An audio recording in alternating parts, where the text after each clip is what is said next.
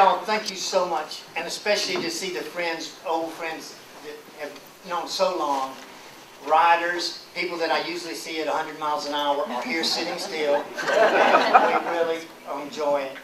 I like you seeing me in a nervous, lack of confidence state. You know, I'm almost at the time kind of cocky around. But what I want to do is to start how I started art and just take you right to the finish, and I'm going to just go through it. Great, y'all, and if you can see, man, we've got still not moving, so let's go. I started off like the rest of us, and in the case of my mom and daddy, they married people from out of the county. So James went all the way over to Jackson County, and Trudy came all the way to Washington County, and that ended up, and that's me right there, at their house when I was about 5 or 6, so about 1948. But I did start off, and we are from a pioneer Florida family. Jim, you might need the microphone. Oh, I'm sorry. Excuse me. Of course. How's that better?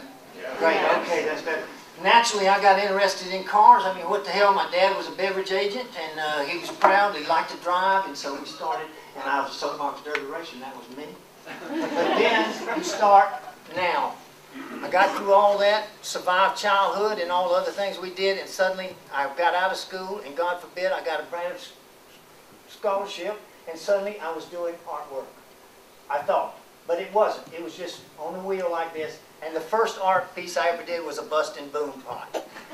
So, with this in mind, and at that time in life, as y'all know, everybody is concerned with their sexuality and anyone around you and so forth. So, busting boom, immediately into this. I did painting cars. I knew about custom automotive paint, so we had potted mamas, and I thought, what the hell? You know, this is it. Let's do it. So we did. This took off like this, and we started the potted mama plants, and there. And naturally, the problem was I'd gotten a scholarship to a Catholic university. This was my MA show. I went to school where you had to do an MA. That took 2 years. MFA, 2 more. This was my MA show. And of course, it lasted almost a full 3 hours before the Monsignor turned it down. And that started another part of my career of continual censorship. So anyway, that was my MA show of potted mama plants. And at that time, Aunt Jemima was one. And my friend Al Lipscomb, who at Bishop College, he was a Black Panther, later would run for mayor of Dallas. He really liked this. He really enjoyed this piece. But at that time, you got to remember what times you were. I started building bigger pieces. These are big pieces. You cut them in sections, fire them, get them back, put them, glue them together, and then paint them with automotive. And we had walking mamas at this time.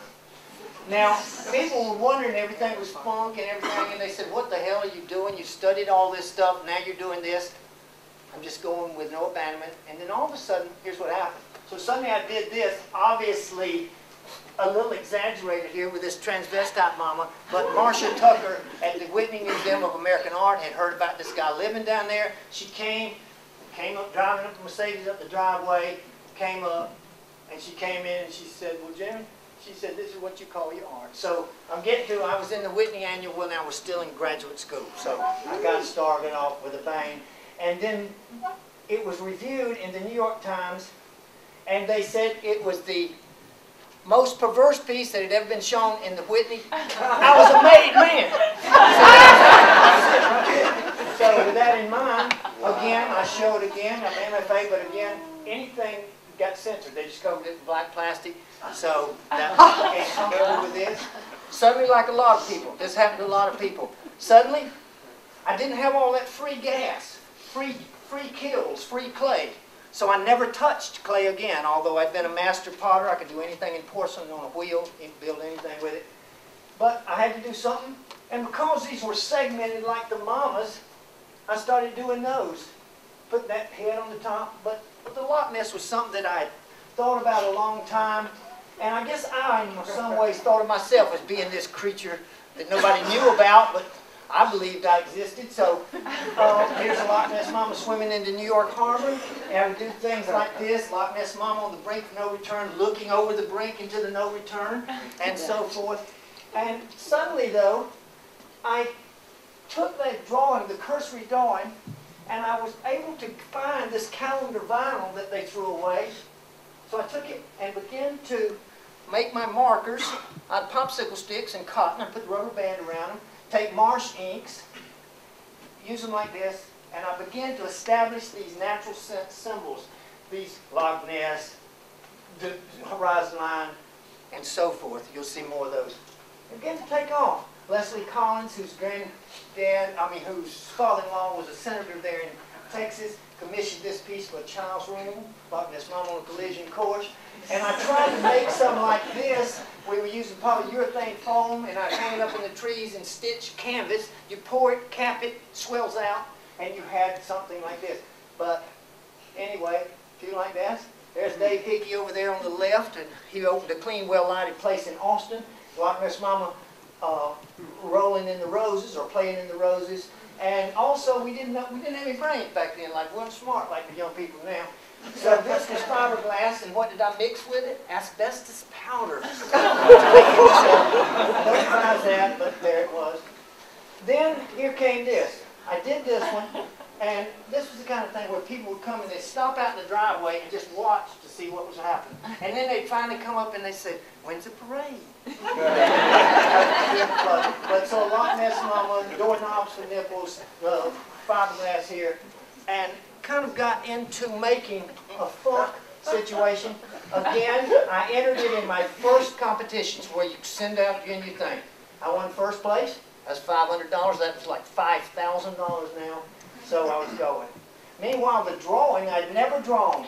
So the drawing started. So I had things like this. I created this vocabulary of the Loch Ness Mama in St. Louis. Then you also, with the Loch Ness, they had a companion thing called Peony Mamas, which is kind of this amorphic thing like this that flies around combating with the boxes. These got bigger and bigger drawings. And again, a black line on the front, flip it over, marsh inks on the back. Had a lot of fun with those. They got bigger, that was 15 feet. And began to sell a few of these at that time, detail like this. But again, I want to encourage everyone, and the drawing show will show this completely. Just because you can't draw doesn't mean you shouldn't try to draw. Just go ahead and have at it. And go ahead, and I'd come in, and I had all these abstract friends. That's, you got to be careful with them. And so they always wanted, so I said, well, by God, I'll get dents for one. I'll show them that it doesn't have to be readable. So I came, and there's what it looked like up close.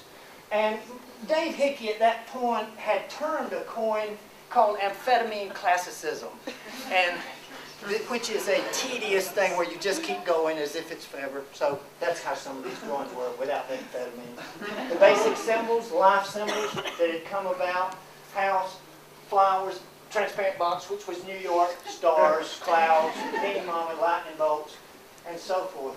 Well, you had to make money. Here was a piece I did, 145 feet, mural at that time in Pontiac Place.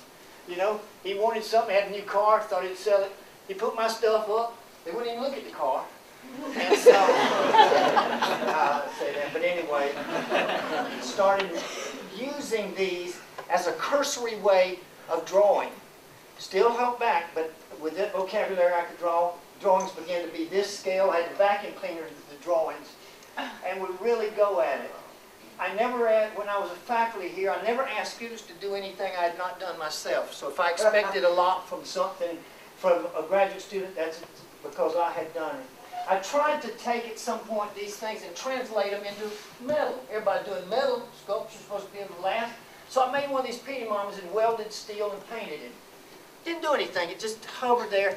Here I'm frustrated one day, and all of a sudden I did this. Well, that was the key, and I'm going to show a few keys tonight. Here was the key. I did this, it's welded. I said, bullshit. Why should I draw them when I can just make it in steel and then go do my drawing with steel?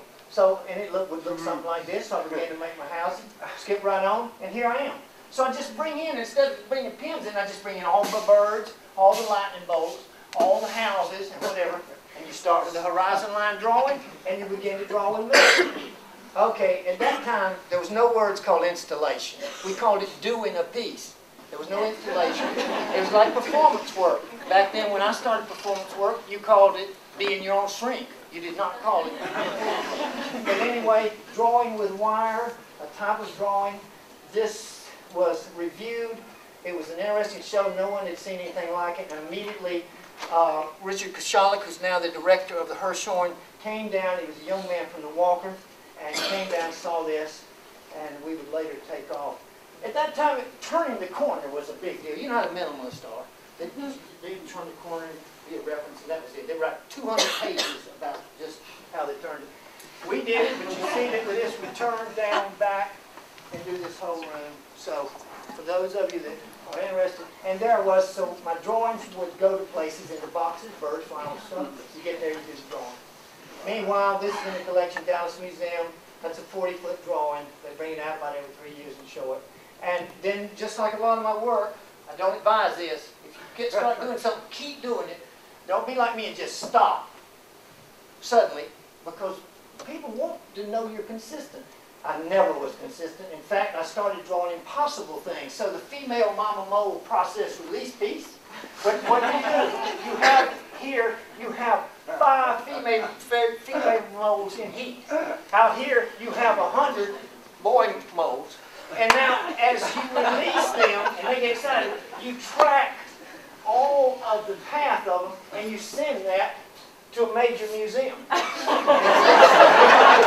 it's radar to them. Each little guy, if I had a laser here, but if you look over there, you see each one that had a little antenna in it and stuff like that. So you begin to use drawing to do something you can't do any other way. The porcupine quill projection running, conceptual balloon drops, sudden dispersion, boom, boom, piece. You get the thing here, you got 58 porcupines just mulling around. You have 29,000 balloons on the way down, and then you have this dragon balloon. And as it says up there, it says on the left hand, will be documented as the boom boom crescendos and the debris pile up. What will be revealed in the long run is this: while under audio duress, that is, when the balloons are falling and popping right in their ear, does a porcupine shit and then run? Or does he run while he shits? Meanwhile, like any other artist, back at your house, you have a private life doing things that you don't know what to do with. You do it anyway. And so with mine, I was a media freak. I'd never had much at the house. We didn't have much possessions at home, so every scrap piece of paper I found about the culture, I put up, and of course you can see everything was for sale in the house. You could have a whole wall for $25,000. But I didn't know what to do with it. And the house looked like this. Every little reference, especially at that time we were in cultural turmoil, racial turmoil. There were a lot of things that you would never see now that were taken for granted. They were all over, especially I lived in a tough section of Dallas. Meanwhile, nothing to do with them. But fortunately, I'd got an R69S in 1971. That went to an R75, so this is me on the way to Alaska in 1972. At that time, we went 900 miles before the pipeline. Had a flat time about every 75 miles. Meanwhile, though, I went by this. For those of you who've been on the Alpine, you know, I saw that. Again, key point, a catalyst. Always be looking for catalysts that are vehicles for your expression. I saw that. I knew what to do. I came back. I took everything that had been culturally of interest to me, stitched it up in plastic, and then I could present that as a human condition piece without it being part of me, because it was media that was readily available to everyone. Whether it was about taxidermists like this, diagram of a drug abuser, Manson, eat more possum, whatever it is. And then it looked like this. I had these symbols. I began to combine them together. So you had the human condition as it was in 1972, this idealized version of nature with these life symbols in between, and on top, the negative of those, the remains, the absence of it. Because at that time, the culture was very polarized and getting more so. All of a sudden, the last drawing that I ever did with these, I took and wrote these out. The drawings began to look like this, and then all of a sudden it was over. Why? I'd gone to Alaska. I'd never seen animals taken with automatic weapons. I'd never seen that type of devastation. And so at that point, the ecological world, which was already reported, became to be more. Some of the cutouts that were used, Lawrence, the houses like this, transparent boxes. That's the throat hold of minimalism that it still has in New York today. Why? Architects have taken over. Sculpture is in deep trouble in some ways because it has to fit a building or be one that a building committee will pass. We got some. Then, meanwhile, back at the house. Problem back at the house was that I was working hard, I meant to do well, but I always owed somebody a little money, and they'd come around, the Sears guy would come around, or the guy. This was the bill collector's room. When we went in there, I said, come on, we'll talk about it. We walked in the room, and this was the room, and invariably, they gave me more time. I had begun to paint, as we say, on a ground plane. So I was taking materials and began to use it. People came in and they just would go, there's a rubber wrap over on the back of that concrete furniture and stuff. Little things like this, the little bobbin head things where you do like this and stuff, armadillo bones. But beginning to use stuff. Meanwhile, upstairs, like anyone else back then, we put our headphones on. By God, we danced in our area. What you're looking at is as far as my headphones could get from my thing, I could find in my area. So I would draw on the floors, draw on the things, and begin, in this point, to think in terms of conceptual and narrative work. I'd always written, we'd always talked, and so there it comes. Meanwhile, being up American Shooter Redneck, we begin to do pieces where you posture yourself. Here's a motorized horseshoe crab. I remember showing that at Paula Cooper in New York. Some of these, Flavin looks like this. I was fortunate in one of those that I got to play pool with Flavin a couple of times while he was drawing, to find out that sure enough, here's this great artist, but what was he actually? He'd been a quartermaster in the Air Force in charge of lighting. That's how I got to know about fluorescence. So anyway, the BMW traps, you'll see all these will be in the gallery. Meanwhile, pieces like this, formalism at rest. Formalism going up, formalism leveling out, especially out. I wanted to go all the way out, but anyway, in pieces. And that led into things. You did photograph, then you did what you thought the photograph was about next to it. These also had phonics. I began to do some, what later would be called performance work, but tape work at that time, and tape work with these, we'll see it. Meanwhile, another museum. Kashalak had seen it. He said, let's do it at the Walker. So I began to unload at the Walker Art Center. This is what it looked like. And when I unloaded this, Martin Friedman came down and pulled me off to the side. He said, Mr. Roche, are you sure you know what you're doing? And so I looked at him. He said yes. And anyway, it went on. He writes in the catalog about what happened. It was a wonderful show. I got more letters from the show from people who had seen it than I'd ever gotten. And it had a wonderful review in Newsweek magazine. But Picasso died that week. It was over, they missed mine, so I never got it. Anyway, it looked like this. We showed the human condition on one side, endangered species, ascension area in the middle, wire on the other one, things like this. Stitched up the photographs, put out the marbles, plastic flowers from the Kennedy grave site, which had so many plastic flowers on it every day, you could get them every afternoon. So, and it was one of those where we had a complete crew, and it was my first show I did where they held it over. That only happened once here and once at the Whitney. Meanwhile, of course, I was all honchoed out, you know. That's right, I'm bad.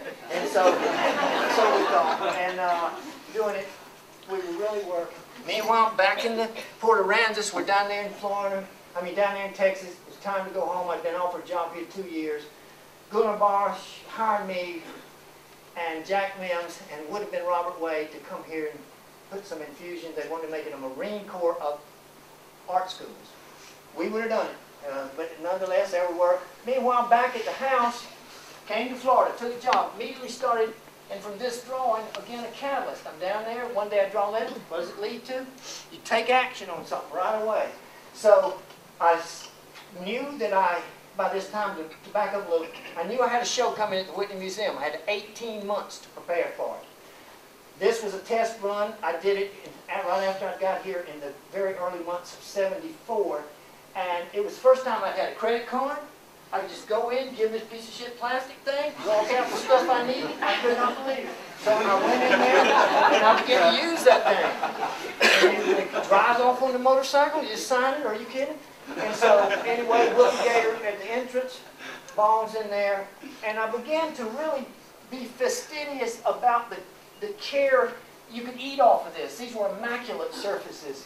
And we had everything, as you can see, those are birds and shark jaws. We had power poles that antenna spirits out and the like. So we look at that, you go through it, and what, of course, did the students, you know how students are, they're going to call it something. So they nicknamed this one right away. That's right, swamp pizza. And so we did that, and that gave it, and with that I was ready to go to the Whitney. At this point, though, what I didn't like was this paganistic spiritualism that I'm suggesting, where things crawl in to be antennaed out. That's what this is about. But with these artificial lights, it didn't ring true. So I knew when I went to the Whitney that I wanted to have lights that we had made. So on we go. First thing I did was blatant. I'd done these tapes. They didn't know me at the Whitney. I couldn't spell Whitney. They certainly couldn't spell Tallahassee. And so I did a tape, and I sent that drawing to the Whitney Museum. And I got a note back and said, okay, Mr. Roche, we'll do it. And so we took off, but anyway, we'll see these. A lot of planning took place. That was the piece we eventually did, and that was the final drawing of it. And then when I got there, I wrote this on the wall: sandrock, shell in the sea, power pole, and money tree, dual catenary, X ascension, eagle light, and spirit retention. Graven image to the land, all in my background piece. And I'm thrilled that two people who were there are here tonight with us. So this is great. But the Whitney was something. All of a sudden, and I'll tell y'all, if you ever get to 30, some of y'all are already 30. If you're like me, it's hard to remember. But I was so taken with this, being in New York. You become full of yourself a little bit, I'll have to admit. I remember that part. But I got great reviews there. Studio International, wonderful reviews where they referred to me in a highly complimentary vein. But anyway. So this was in '74, we did a one-man there at the Whitney. And I wanted the show to be worth something. That's why I put these money on all these poles. Nobody could go in there and say, well, the show wasn't worth it. We needed some money. Sure enough, we waited, and then when we went to take it down, we saved all the corn. You understand, that's like 40 bushels of shucked corn and stuff in there. We went to the Whitney. It's the only time at that time that they'd ever kept the museum open at night. We stayed there and went right on through the night. We didn't leave the museum working on it. Very difficult to put up. I painted the walls an atmospheric blue. I had bobbing head flamingos, so the whole time the show's going on, these flamingos are sitting around doing like this. And multiple specially painted shells and everything else taken to a very high finish. And I still feel that's a cornerstone in the arts. It's craftsmanship, care, dedication to what you're doing. And I had built the whole drawing diagram back at the house of how the piece would go together. Anyway, it looked like this. And of course, on the lights, I made Zors, which was a motel toy. A little bit incorrect at this time. But you had these eagles, and I hung those with snakes in them and put a lights, and that's what the lights were. And then when at this point it had been up 6 weeks, held over. This was before I took it down. We took it down. People lined up to get the corn so they could take it to the pigeons and feed it to them. It was great. So great way to do it. There's that one. Y'all are a nice audience. I appreciate that. And there's now we've moved forward a little, 75 to 77. With that success, I had opportunities to do some more inside, but Hofstra University, I did some drawings for it, but didn't go ahead with it. Meanwhile, down in my home state, which I love, Wakulla County, this was going to be a homage to land and animals. I never was given the opportunity to do a piece in Florida, but it began to draw. And so at that time, with those in mind, people in Buffalo, in Art Park, said, okay, come on up here, let's do this. So with this in mind, I did a tree grave site. And what you had, I-10 was going over the Appalachian River Basin. Some of the last stands of birch, virgin birch in Florida were there. We took those two logs, which were cut down by I-10, made that cross in the center, and it's on the back of a scarab. So you had a scarab carrying this cross as a tree grave site, and it's down here. On you, Mr. Tree Grave, to celebrate Scarab, Turtle, and Ray, Tree Sea, Rockwind, Done Gone East, Exxon Cross, Day Sun piece. And we began to put it together. That was it on the thing. We got up there. We were ready to roll. We built this much here right here in Tallahassee, and we went there loaded with a full crew, Spider Pruitt, the blues player, some of these guys who were around, and we went there, started making this pathway, cast that. People were wondering, all the minimalists were coming over, and sure enough, I laid this out, and damn if the minimalists who were there, Bob Grossman, some of those guys, Oppenheim and people, they came over, not Oppenheim, excuse me, another guy came, point being, they came over and it got here, they said, cool, you finished it up quick. It's cool. And they thought that was it because it was the height of minimalism. But as you can see, we were just getting to roll. And so slowly, what can start as an innocent enough idea, you go ahead and translate it directly, lay it down, begin to put this together. To establish your ground plane, just like gessoing on canvas, you use those rocks. We began to lay out this painted rocks we had made and brought there in our trucks. Brought it there, began to lay the piece out.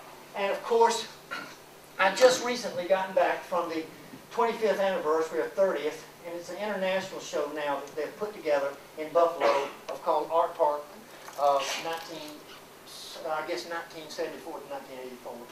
But anyway, I had also chosen a hooker chemical dump site because this was across from Love Canal. Everybody in Love Canal was walking around and, you know, there was something wrong. It happened.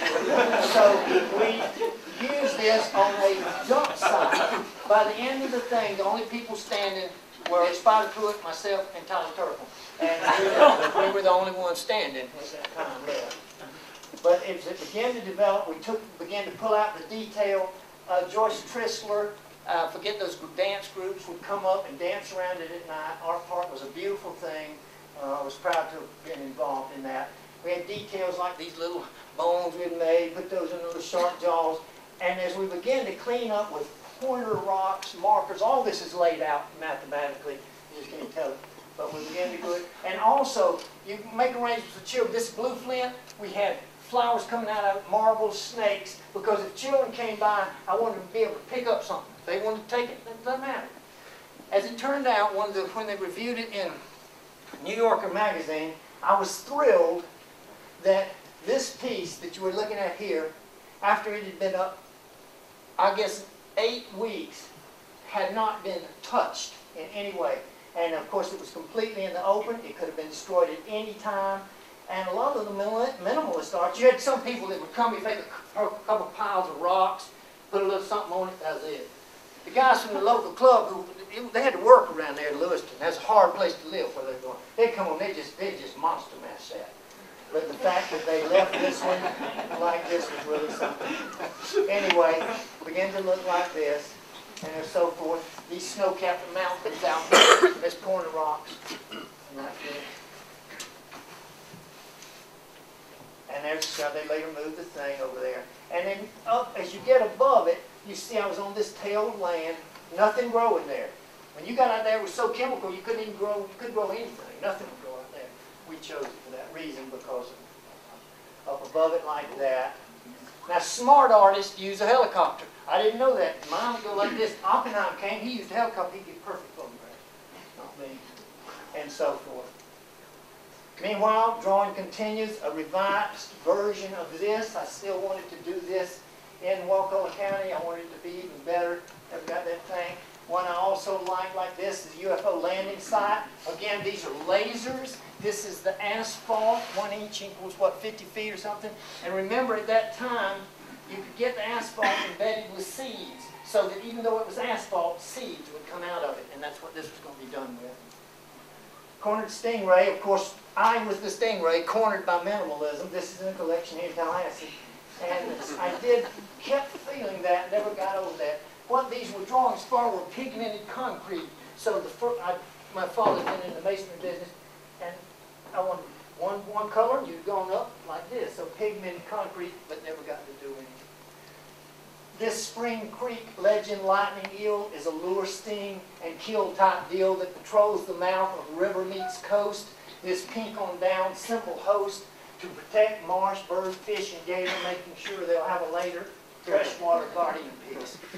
At that time, we began to get more vehement with the ecology, and I had a strange thing begin to happen. It only happened 3 times where when they did a show with me or even thought about a show, it became the last show that that director got to do before they left. And so this was one of them. I proposed this for protocol up there in Chicago, and we're going to do something like this. Again, a reaffirmation of America. We're here to stay together and stand, and we'll something bust your ass if you have the wrong plan. Free forever or die peace. It was for bicentennial. But what actually came out, every once in a while you do these proposal drawings like you'll see in here, and then someone will say, hey, I'll fund it. When that happens, what do? You jump to the occasion. So on this one, 200 years keeping animals down, and brought the snake crawling back around, flashing symbols for one and all, don't tread on me no more, y'all. They began to do it. So I said, I'll do one. They said, let's do it. So I did this acrylic snake that had symbols on it. It was ornamentalism. You had this thing, but I wanted adorned with things that were obviously this is obviously man-made. I wanted some shapes to float over it as priority, to show that something made by hand floated over the dry and somewhat, to me at least, boring grid that was there. Do we really need that many more grids? Anyway, snake, and this went on to the Paris Biennale. Again, in the New York Times, there it is. I had a nice review in the New York Times. And in the catalog, Hugh Davies wrote how it was when he had to undo this for customs. But it looked like that. Meanwhile, I had loved cars all my life. Bicentennial was coming up. I collected blues and loved blues all my life. Had a little bit of a blues collection, but got off on it. From the very first time I did the twist of Jimmy Reed, and we got on out into Slim Harpo and everything else, I love that aspect of American music. So I wanted to do for the bicentennial, a bicentennial welfare Cadillac. Well, I started off with that Cadillac, I thought. Black flocked body, AM, FM, shortwave, TV, X-ray, sonar, 200-gallon saddle tanks, one-way glass, all around compass, stacked on legs, sunglass cabinet, vacuum-powered joint roller, and so forth. So it had everything, the Caddy Mobile and everything else. This was one of the original drawings. As it turned out, we went looking for Cadillacs around the country, and we found this one in Lake Worth, Texas, a one-owner Series 65 Cadillac. Now this is distorted a little in this PowerPoint. Let me tell you, this is low lean. And this was the first year of the hydraulic V8 engine in America. So it was the first car that you could buy across the county to run a sustained 100 miles an hour. Next time, well, we always needed money. CCLs for sale, we sell anything, but we did the Cadillac and built it. I didn't let anybody touch this because I didn't want anyone to have something happen on this paint job, which we'd had done at the Cadillac Proctors here in Tallahassee. It was that thick, that paint was. It was nothing. This was thick. And had pennies on the doors. Why? Of course, making freed slaves. So you had those on the door. And this was a homage to not only African American preachers, but blues players. And so, with that in mind, we began to look at some of that. You had a shortwave radio in it. These Guardian figures here, what do you call them, little music boxes, and so forth. All over it began to be it. Axe in the back, use it once a year. That's Thanksgiving axe. Use it once a year, cut the head off the turkey, and so forth. Something like this. Just some details in the back. Full-length mud flaps. Help probably work. Boat choppers. But lights that went out to the side, because a lot of times guys would be drinking. You couldn't see straight. You had to kind of get your head out of the car. So we used them.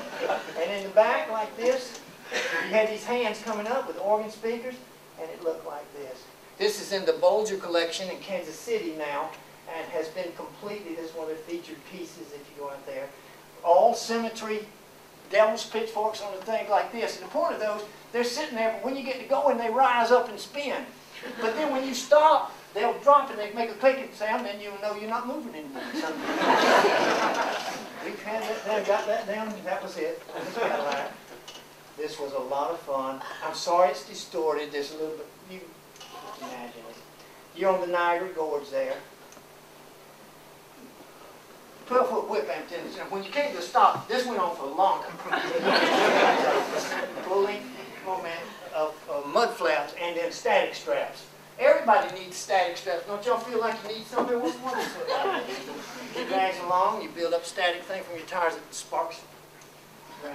Meanwhile, and I suggest this to everything, when you're drawing, anything else, always have a body of work going that you can work fragments and they'll come together eventually for a fixed larger piece.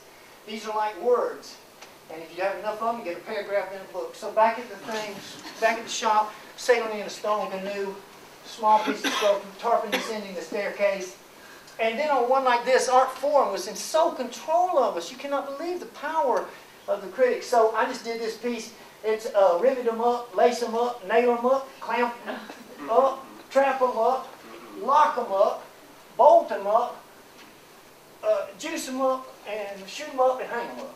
And so, and it looked like this. That's in Whitney's own collection. But it's kind of a comment on that at the time. It's hard not to be influenced a little bit by the conceptual movement we all were in. Swamp Gate Bowling, the Everglades. This had to do with some of the things that were going on. Nature, usism versus themism. Cleared for takeoff. One of the things that Nixon did that was good when they did everything they could. And of course, Florida will pass anything. You know, they were telling everybody, just come on, get it right now. With our stuff. Just come on, we're ready for it. So, and it was the same way there. They were going to let the Concorde jet land at Miami International. It killed all the birds, turtles, it broke eggs, everything else. So that was what that was about, was cleared for takeoff, the Concorde. Nixon stopped it. Man-eating skateboard. George Miller has this thing in perfect condition. He's kept that here in Tallahassee and so forth. And then every once in a while you'll do one where you don't expect it to, but in Europe they really like vampires. Stuff like this. So this went to the Paris Biennale and just kept traveling. And they like it. And of course, the thing, in case of a vampire, I mean, you break the glass. You know, you got your equipment right there. A silver nail. You break the glass, dig his hand, bury him. So just, and then some pieces, Search for Roots, which was dedicated to Ree Morton. We lost tragically. But began to do single pieces. And for all of y'all who are working, remember, if you, not only if you think it, you can do it, but stay right on the front of your mind. Don't question yourself too much. If you're right on the front of your mind, you won't know why you're doing it. That'd be 4 or 5 months later. Suddenly another opportunity came along. I wanted to do something that harkened back to my heritage, and I wanted to do a variation on the traditional theme of descent from the cross. And this is the only one of just a couple pieces that I ever did to an extremely high finish. The Creative Time had started an exhibition that's still going on in New York, and they bring people from around to do it. This was the first one, and I began to assemble this piece. It was beautiful in here, and of course what you have is you have church door, a coffin, your name here, and this one says his name here. Oh, so it's Jesus' cross, oh yours, collective heart of mankind. And nowhere does this touch the floor. It's in 3 parts. This is not leaned up. It's a complete, you can pick it straight up if you had to. It's completely, and then of course the Rock of Ages over here. So I began to do that, and it was a beautiful piece we've shown multiple times. But I didn't work much in that tension. I should have. I did some. This was written with hobnails on there, so up close, and the finish on the wood, you could wax it just like sponge. So that kind of finish I did, but it was hard. It was like that. Just a couple. Now another one, Gary Gilmore, he's a weird guy. He did things wrong, but all of a sudden, what did he do? Y'all know this? He sued to be executed. He said, by God, I got sentenced to death. I want to die. I did it. It's wrong. I want to die. They said, no, you can't die.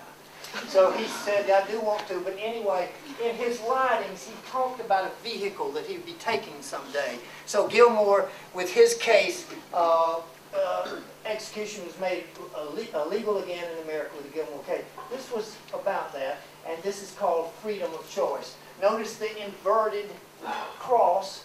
Through my work is always the gestalt of the crucifix. It's in a lot of the work. It's in there. That's just burned into you. It's either with you or not, it doesn't matter, but that's in there.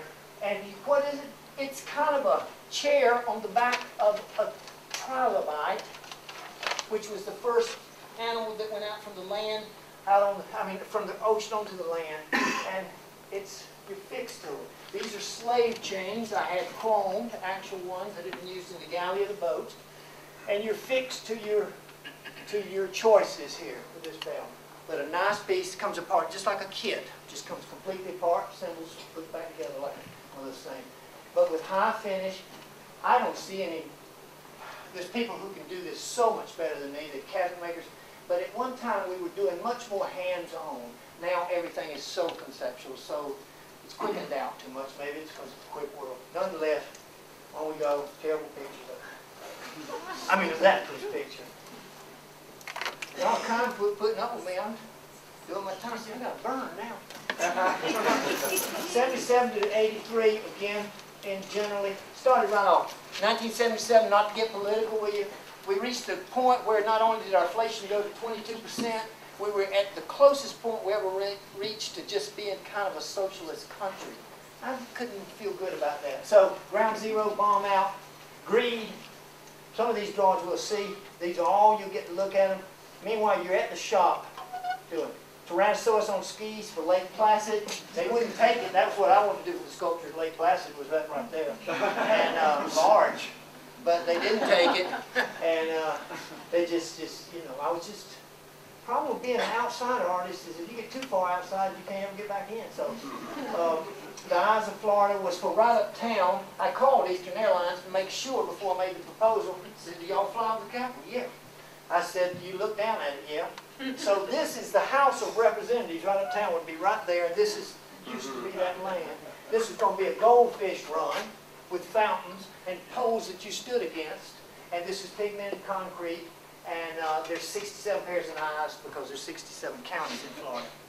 So didn't get to do that one. So all of a sudden, now problems start. Let's talk about some problems now.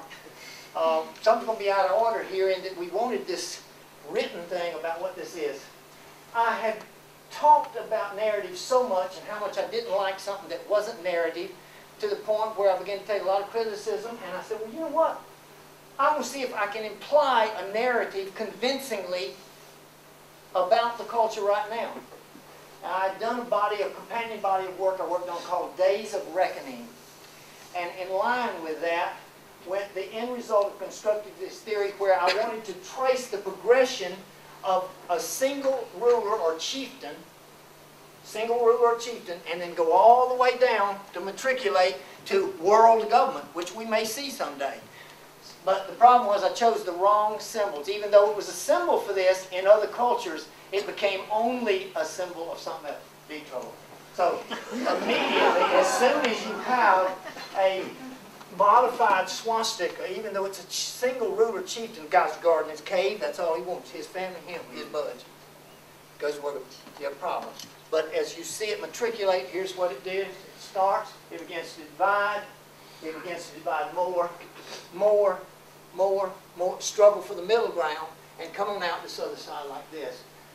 Burnished pigment on linen cost me my eyes. That's why I got glasses now, because I couldn't see. All those drawings took an incredibly long time.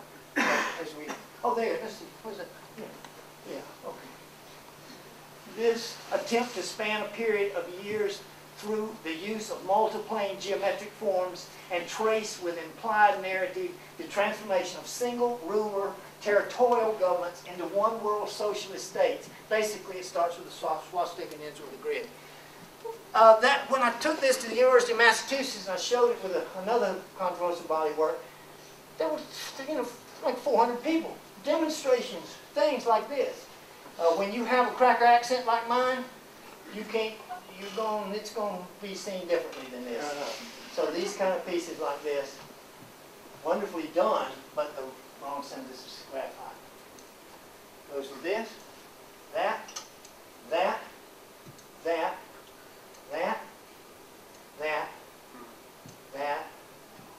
so forth comes out. Helixes start.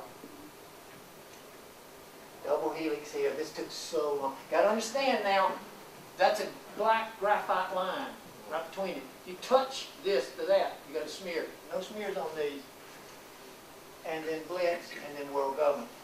So that was the end. This is in the collection of the University of Massachusetts. Number 6 is the best collection in Houston, and the other one is in a private collection. Meanwhile, you got Atlanta. You got to always raise the occasion. They started to Piedmont Park there. They invited me up there, and what was going on at that time? Wayne Williams was going on, and it was tough. You went there, and this wasn't nice. They were looking for kids, and everybody's carrying baseball bats and stuff with them. So I went there, and I did, at the turn of the century, what would be known as it's a box scout with wings, but it was used to hold the antennas, fly the antennas for the steamer ships, for oceanic. They were search kites. They were like search kites, so that's what I made for this. Anyway, 600 feet of rope, you had to put it with a CJ5. We never flew it, but that was there. Just to show that sometimes you'll come out, this is flex steel, this is 18, a little over 18 feet up. That's part-time, but anyway, always be ready to move in a cultural direction. Use what you know, what you're given talents of construction and anything else. Don't be buffaloed by the fact that you can't mix the paint right or that you can't drill it straight. You can do it, and it looks like this. So Piedmont Farm. Meanwhile, again, back on the thing, we're at days of reckoning now. What do you start with? You start with life. You prepare them to try. Become a working man. It's 9 to 5. You kind of get a tunnel vision. You have minority pressures. There's forced equality. Then what happens? Perhaps neuter productivity, not enough to go around, having hold, cargoes of fear, find it out, world government. So, in that scenario, I began to do some sculpture. So this is preparation to try. Notice the teacher has nunchucks and stuff. That's how it looks in the studio when you display it. More minimal, just like this. So I showed some of these and didn't do them all, but we'll just look at them. Life was simple. This bed, it was just a homemade bed. It has a cross, a walnut cross underneath it, but that bed was made, and it's not unlike the beds from an earlier, much earlier time. So that was it. Working man, it went up on that wall. And then this is after you retire, after you've gone into retirement in some ways, and you anticipate how it's going to be. It's nothing like that. So this chair was interesting. It was made by a blind man, never seen. He made that chair. So these pieces, but it looks like that when you got into the museum. It became pretty good sculpture. Those showed a lot. Tunnel vision. These are just rough studio shots. Team showed a lot. Teamsters. This is what you would see in the 20s. If you went to a Teamster meeting, you would have. This is more like the placards that you saw. If you've seen Matt Wan, for instance, and if you're familiar with the music out of Gastonia, Carolina, that came out of the mills there, the music that was written out of the mills when the unions went into Gastonia, it's very interesting. Those are kind of in line with that. Forced equality. This has the tombstone of initiative is over in marble over here. And then this piece was in that scenario, and I think this was not enough to go around. And then having the hole. And what happens here, little brass plaques having the hole with things of concepts of democracy or America written on them. On there. Cargoes of fear. Because it may get like this now. You may see if it comes down, it's already like this. We've certainly saw some things like this when I went to Haiti one time, where you saw someone who could easily have everything they own in one thing, and they're just trying to stay mobile and stay out of people's way. So cargoes of fear, and then of course world government just says stay in line. You got a homemade rat cage up here. Studios like this. Friend died, motorcycle accident. I left the house, drove directly where he'd been killed. Non-stop. That's the way up to St. Louis. Came back and made this piece. Always, if you have a feeling about something, do it. It was a duck you pushed and flapped its feet. But always do those things too if you like it.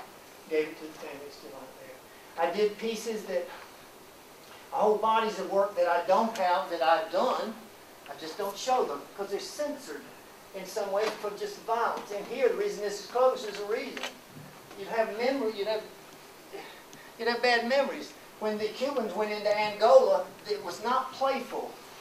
It was major. So because you ran people through saws. Just take a rip saw you'd use for lumber, you'd run a person through there 2 or 3 times, throw the parts out there. So with these photographs, we showed it, but these are the kind of things an artist has to be careful. Same thing here in some ways. It's very politically incorrect, but you know what happened. And as an artist, you don't necessarily take an opinion or a position sometimes. You pulse. We're mechanics for the culture. That's what we're for. You become a mechanic for the culture. Culture's going wrong, you tune it up, just like you would your car. And when Reagan went in, it wasn't so much Reagan. I mean, he went in, had great presidency in a lot of ways, but the rise of the fundamentalist church was major. Falwell, the Bakers, I can't even remember all the people, suddenly it's everywhere. I was taken with how frightened people became of that. And so I wanted to do some road crosses, which used to be common in the South to see, but now it's very difficult. But I took them pretty far here. Forget legal aid services. He knows if you're guilty. Jesus does not plead bargain, no technical acquittals, and more than that.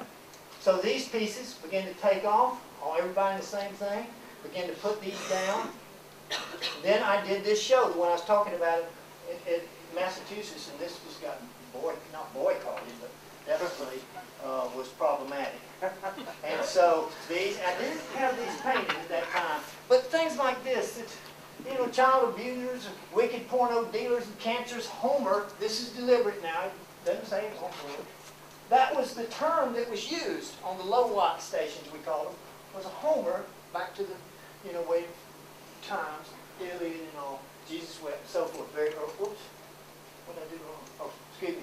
And then some of these, we just begin to paint. All these are done with my finger.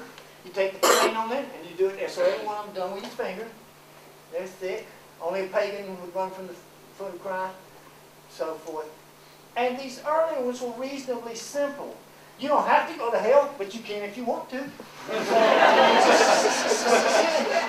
And so I began to explore these somewhat innocently. And then all of a sudden they begin to turn in a different direction. You don't think Jesus is looking, do you? Well, he is, he knows. And then you begin to do this, they begin to go more, and so forth, and so on. Like the cave audience. And at this point, they became increasingly political. We showed some, few gone, but again, a lot on that. Are you wrinkling sheets of Jesus? And so forth. I liked this body of work and liked doing it very much, but found yet again, as some of y'all would feel, that no matter what my intentions might be, if it's public, you can offend someone. It doesn't matter how much you explain. You can offend someone with this. That was not the intent in any way. It was just to chronicle what was going on, and it did. And as they got more intense, of course this paint's thick. It sticks out that far. All this goes out, it's put on there. All the wood was done with methyl chloride first, so it would hold the paint. It's still on there today. You have to sand it off to get it on. Right did right, left did wrong, plenty of water, nothing but fire. Everything divided in the basic choices that's the focus of Christianity. Everybody's got a choice. One asked for forgiveness, one didn't. So everything in that direction. And this was a big thing in 1980. So, lame walk, mute talk, deaf hear, blind see, dead rise, and children leave. When Jesus opens the door, will you pass through? And so, what's the matter with you? B-U-O-D on Dr. Evil, soul suckers got you, drinking devil water, staying out late, pray now, fly later, or play now, fry later. Which for you to be. And then we began to do the stand-ups, like the sandwich boards. And then I really began to scream loudest, said the devil, good to see you. He's bad. And so forth. Some of these came, and I began to do some sermons at that time. I was very fortunate later when Jonathan offered me an opportunity to do a sermon on this. We did it, and I was so pleased that he never knew how much it meant to get to do that. Because did about 10 minutes was a blow and a half, but it came out of this body work. Those are about 12 feet high up there, so it's good enough scale out of these. They were both sides, just flipped it over and showed the other side. And asking things. Then it got into this, are you lost, confused, overwrought, backsliding, anxiety-ridden, in devil's debt, worried about all of it. And really you begin to talk about the society a lot. So that body work, basically like that. Again, if it comes into your mind, go ahead and do it. You can figure out later why. Other people, the critics will let you know, but a good artist should work right on the front or the cusp of their mind.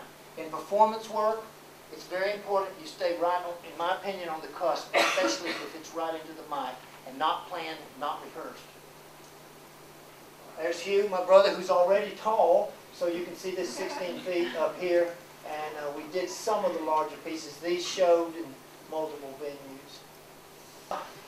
With that in mind, I did the V-Boys, a series of V shapes, the gestalt of the crucifix. You'll see them in a minute as we look. This is in my studio.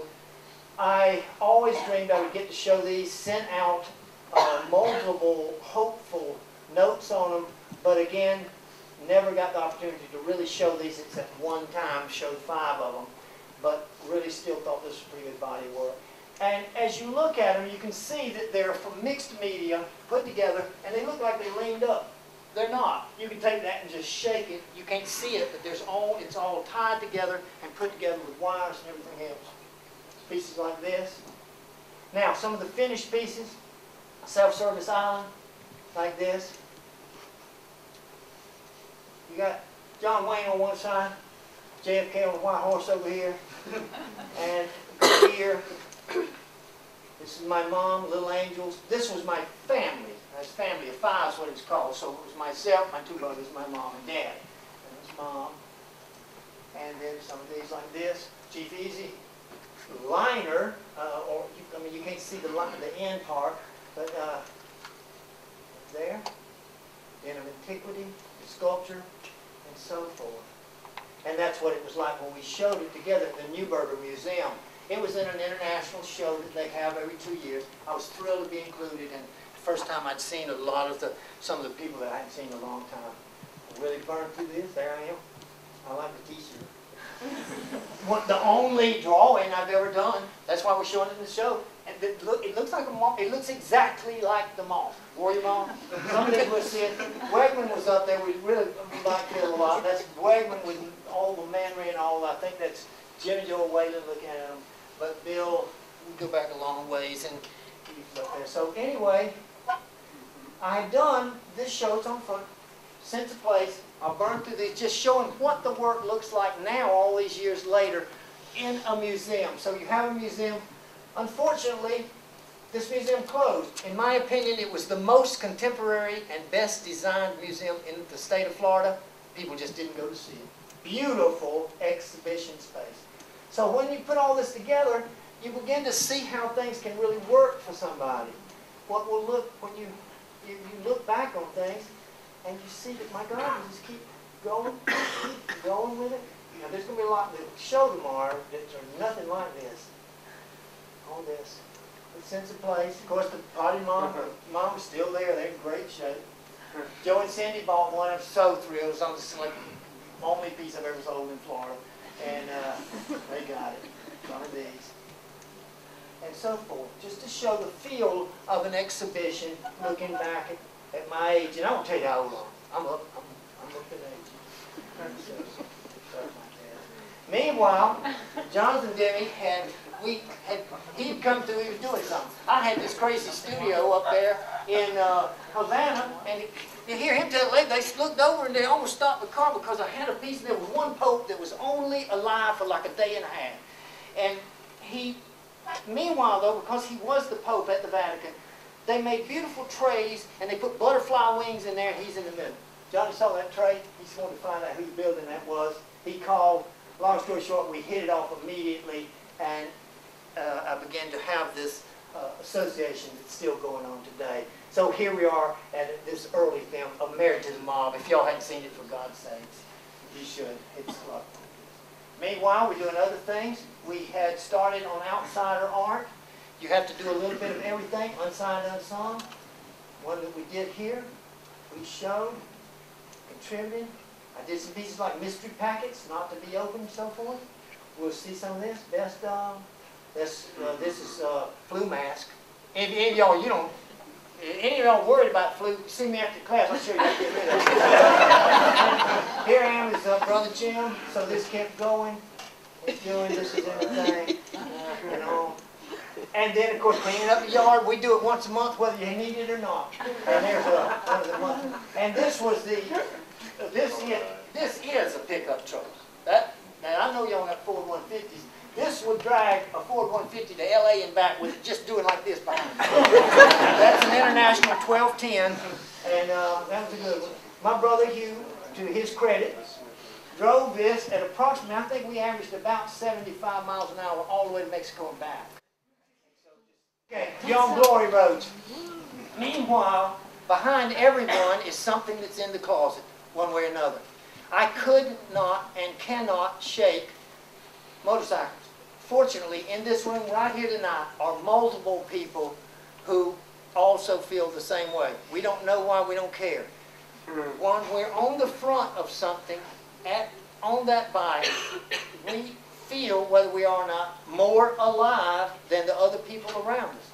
So with this in mind, over all these years, in my case 40 years, now a full 40, because I had already started traveling, but I consider my bike starting really in 1970, although I got my first Ducati in 1966.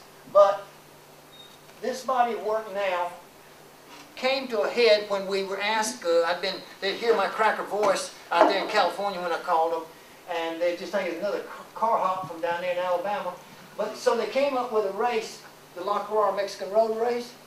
I'd been practicing all my life for that kind of race because all I'd ever done was find roads where I could run just as fast as I possibly could, completely legal the whole time, and survive. So anyway, La Carrera was it. We went out there. Everybody else, they had helicopter support teams. They had everything.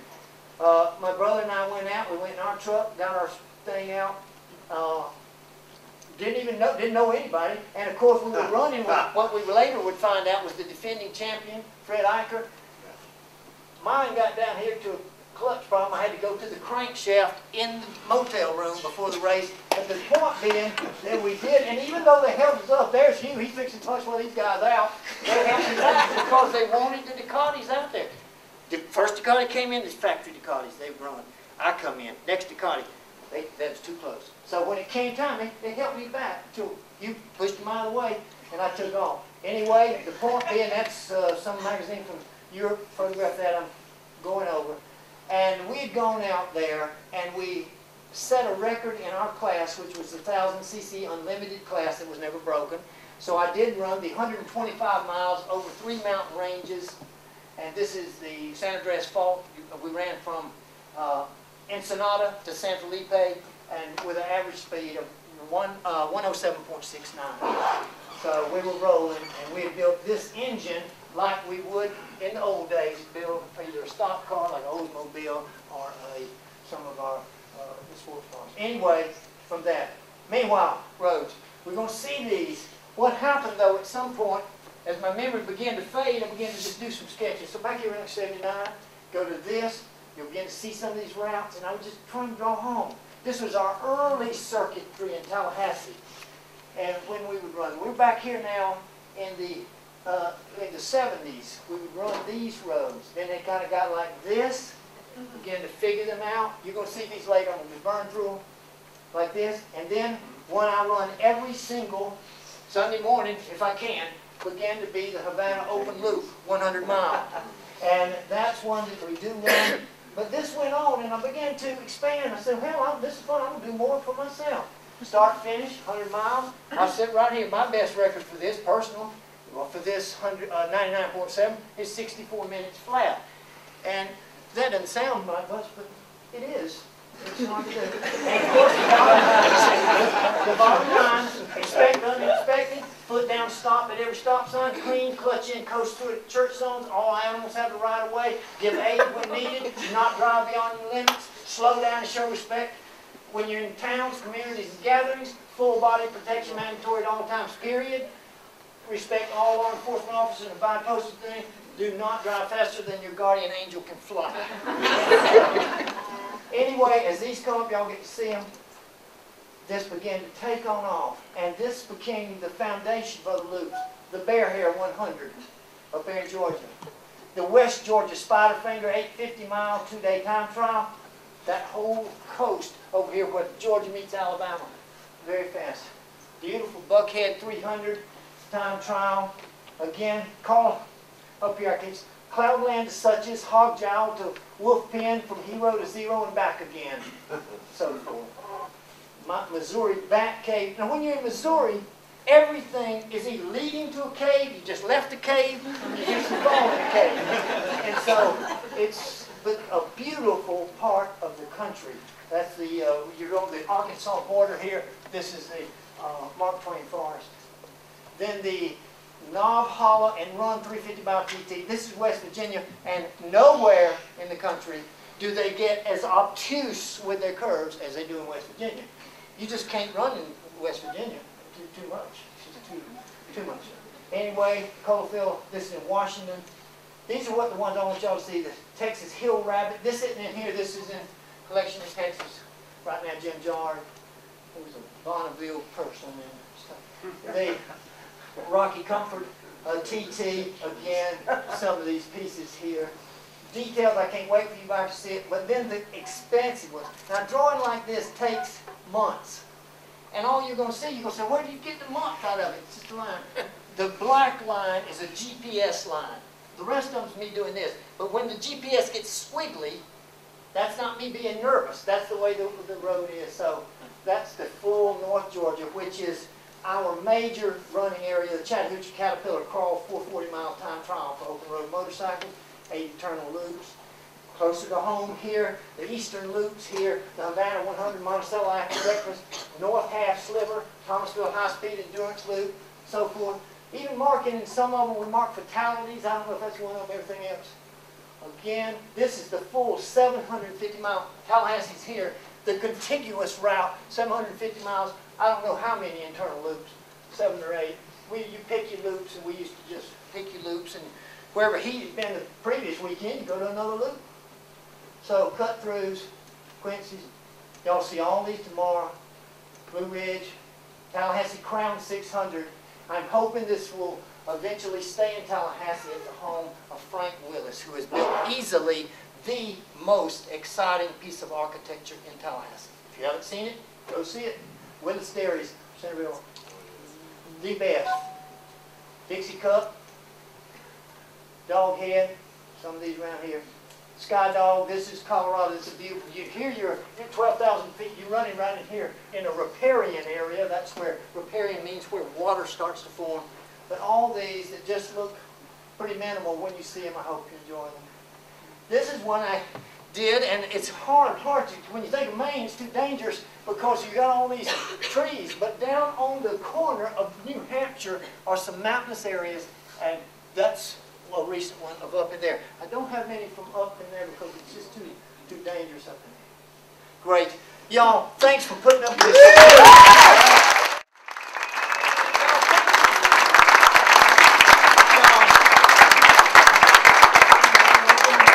Y'all, thank you so much. This means so much. Please come to the opening. We worked so hard on it.